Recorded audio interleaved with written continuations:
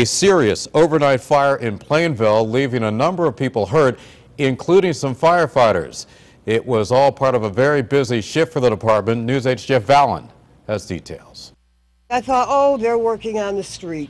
You know, they usually do over here. What Dorothy Griffin of Plainville actually was hearing early Monday morning was firefighters across the street. The porch was in flames, it was engulfed in flames, and everybody was here trying to help the man and woman who live at 7 Washington Street. When we arrived, we had heavy fire on the first floor, one person outside the building and one person inside the building. The woman was taken to New Britain General Hospital with smoke inhalation.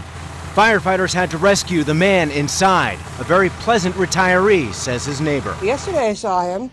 Things are fine, went to bed, woke up to this, so I don't know. We do know he was taken to Bridgeport to be treated for burns, but not how severe.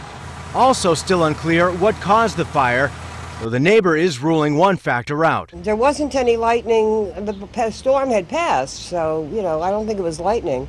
Though lightning strikes are being blamed for 2 other house fires in Plainville just hours earlier. This is our third fire today.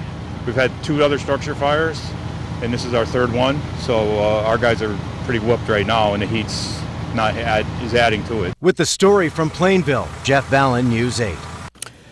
One of those firefighters needed treatment for smoke inhalation at New Britain General Hospital, but he has since been released.